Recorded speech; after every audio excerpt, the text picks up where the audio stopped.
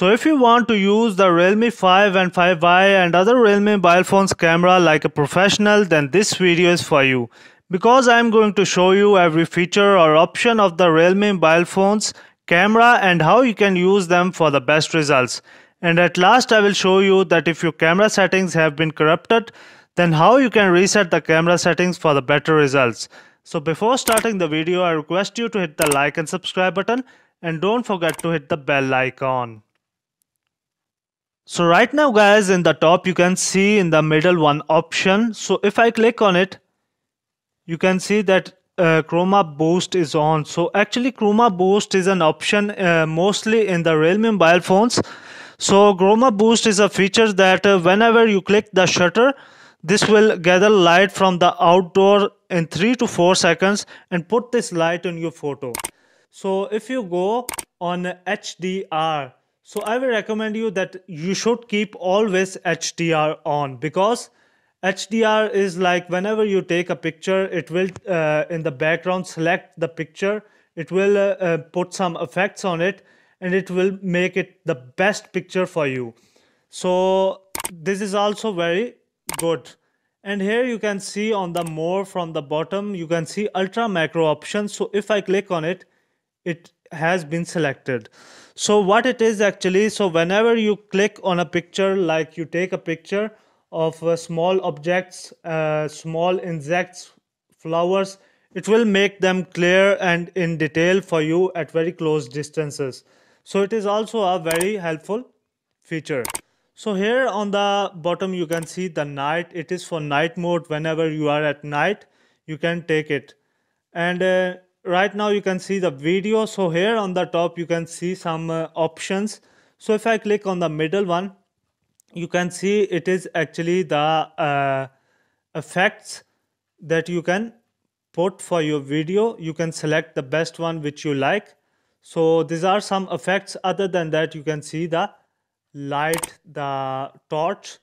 So if we go back, you can go to the photo. You can see here some effects. You can see the effect same like the video. So if we go back, here you can see the portrait. It is actually, many people know that if you want to take a picture of human being or some animals, big animals, you can take it. It will make the background blur, something like that. So here they have also given some effects if you want to apply them. Here you can go to more option, and if you go to more option, here you can see the pano option, the last one. So if I go on pano and if I click on it, it is now on. So right like that, it will take a big picture of your room, but the pano is not working very well on my Realme 5. So if I go on more, here you can see the expert option of Pro. So if we click on it, so I will recommend you that if you are professional, you can use this. Like you can see the effects here. So it's up to you. So after that, if we go back, if we unselect Pro, here you can see the slow-mo option. So this is actually for the TikTok users, like if you like to make TikTok videos, so you can use it. It's up to you. So other than that, you can also use it for fun. Then we go to time lapse. So it is like a fast mode, something like that. So if you use it, it's up to you how you want to use it. After that, I will show you some other options of your camera. So if you go to the settings here, if you click on the top right, and here you can see the frame size. So here you can go to 4:3, 1:1, and here you can see the full screen, and here you can see the settings option. So I will click on settings option without any waste of time. And after that, you can see the fingerprint shooting. So if you click on the fingerprint, it will take the picture. Here you can see the volume button. So if you click on the volume button, it will take a picture. Then you can see the shutter sound is on. Location, if you want the watermark of the location on your picture, then you can make it on. Then you can see the touch to take photo.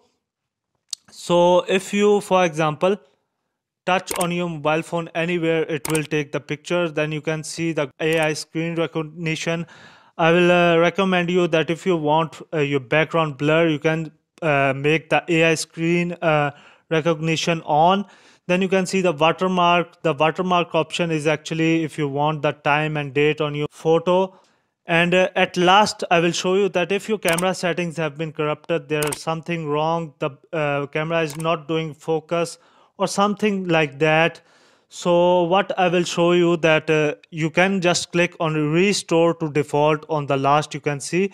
So maybe it will resolve your problem. So I have clicked on restore to defaults, and now I will click on restore to defaults again, and now my camera is new like before. All the settings have been reset. So I hope you like the video. If you like the video, then please hit the like and subscribe button, and don't forget to hit the bell icon. Thanks for watching.